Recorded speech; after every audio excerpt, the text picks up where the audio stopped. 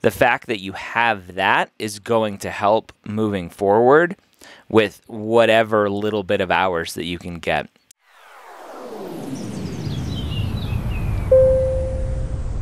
Ask Dr. Gray Pre-Med Q&A, sponsored by Blueprint MCAT Prep. How are you doing today? Not too bad. It's a bit cold here in Michigan, but doing good. Awesome. What can I help you with? So I guess I want to talk to you about shadowing. Okay. Specifically, so I don't have a lot of recent shadowing hours. I did a Global Brigades trip in 2018. Okay. So that's 40 hours of shadowing, right? And then I also had another experience in an ER where I was kind of like floating around shadowing different docs down there, but I don't have the documentation for that. So I can't really use those hours. Define you don't have the documentation. Like I, on my end, was like recording stuff, but I don't have contact to a supervisor there to like if they wanted to verify the hours. Like I guess I don't really know how much proof the med schools look for in the application anyway. Yeah, very little. Yeah. Okay. Put someone down. Yeah. Okay. Put someone down. You'll be fine. There are no records that you have to submit. No proof of anything that you have to submit.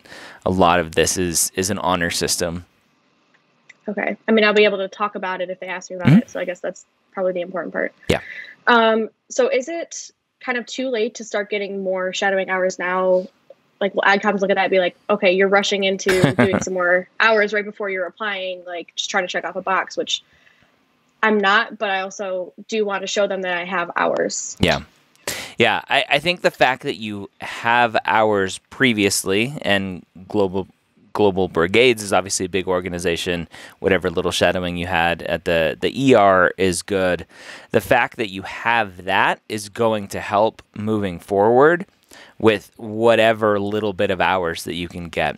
With COVID, I think schools are they're aware, obviously, of the lack of clinical experience, the lack of shadowing, and the adjustments that they are needing to make in terms of their normal processes to make a judgment on where you're at.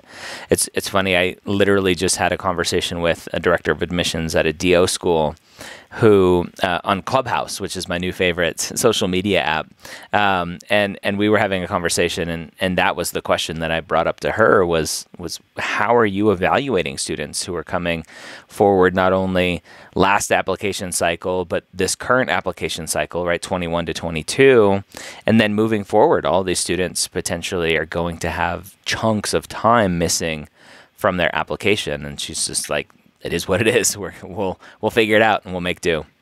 Yeah. Is the Global Brigade shadowing? I feel like you're probably pretty familiar with the program as a whole. Is that looked at differently since it was in like Nicaragua was where I went? Yeah, it depends on the school. I think the general sense is if it's just quote unquote shadowing, it's okay. There are some schools that specifically say shadowing only counts if it's in the U.S. I believe that's University of Utah is one of those schools off the top of my head that specifically says that.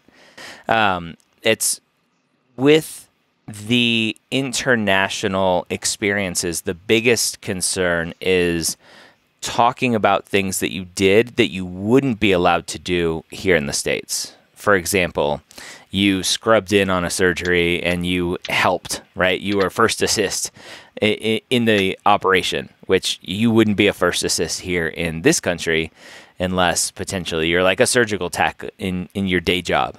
So talking about those types of things for an international trip definitely looked down upon, but shadowing experiences are probably going to be safe to talk about.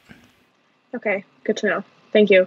Yeah, other than the shadowing, like I'm an EMT. I have lots of clinical hours, lots of volunteering outside of medical environments as well. So I've well-rounded.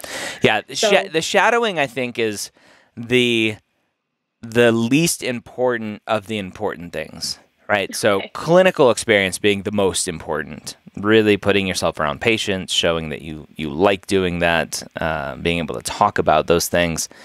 And then shadowing gets super boring after a while because it's just very passive and you're just like, okay, I'm bored, right? I'm just bored Yeah. standing here in the corner doing nothing, watching the same thing over and over and over again.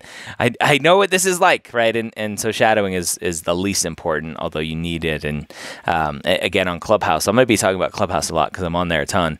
There was a Harvard medical student on there, and she used to be on the admissions committee at Harvard, and they said one of the things that was a really big red flag and a hard stop is lack of shadowing. If you don't have any shadowing at all, that's a pretty hard stop for them.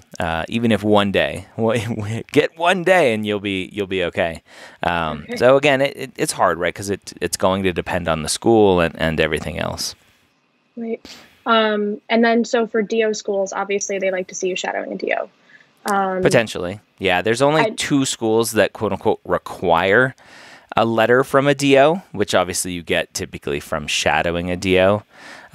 Ideally, you shadow one just so you can talk about it, but you don't have to shadow a DO to apply to DO schools. Okay. Because I wasn't sure how big of a no-no that was, because obviously I don't have any DO shadowing experience, and I am considering applying to DO schools because I really didn't understand DO until recently, and now with COVID, no shadowing. So yeah. And again, it's going to be up to the individual schools to understand that there's lack of shadowing kind of across the board, and even more so just with DOs, because there are far fewer DOs in this country than MDs. So it is what it is. I think what you have to do is be able to research what osteopathic medicine is, what it entails, what OMT is, and be able to talk about those things and how they relate to you, so that when you do apply, when you get an interview, when there is a secondary question about osteopathic medicine, you're able to talk about those things. So talking about those things in a primary application, you're probably not going to have as many spots to talk about. For a primary application, there really isn't any spot to talk about it. Okay. In my mind, the personal statement doesn't need to be catered to osteopathic medicine. There aren't going to be any extra questions on the ACOMAS application to talk about osteopathic medicine other than in the activities section if you have shadowed a DO. Okay. All right. Yeah, I mean, in that sense, I guess that settles my nerves a little bit, because I was talking about Griff, I was kind of freaking out a little bit. I was like, I don't have enough recent hours. And she's like, you have hours though. Yeah. So that helps me a little bit there. Yeah. Okay. Yeah. Anything else? I mean, we touched on kind of the biggest things that were bothering me. I mean, about shadowing. I'm working on my personal statement right now. Thanks to your book, I have a very strong first draft done for that. Telling the story. A strong first draft tells me that you waited too long to write the first draft. Every first draft should be terrible. Well, okay. So I'm not saying it's a winner. Yeah. It definitely went over the character count. Okay. But I feel like the stories I wrote were good. Probably pretty good there. Awesome. So, yeah, I guess that's really it. Okay. I really appreciate this opportunity to talk to you again. It's like crazy to be able to talk to you face to face when I'm listening to your podcast so often. Yeah. Well, I'm glad I could help. And good luck on your journey. Thank you so much. Plan your work, work the plan. How many of you have heard that before? Well, Blueprint Prep offers the only proprietary online study plan builder with an easy drag and drop interface. Answer a few questions like when you're taking your MCAT or when you're estimated to take the MCAT, what days you want to work or what days you can't work or study, and the online study plan builder from Blueprint Prep will create your customized schedule. Plan the work, work the plan at MCATfreeprep.com. Again, that's MCATfreeprep.com. Check out Blueprint Prep's free online study plan builder.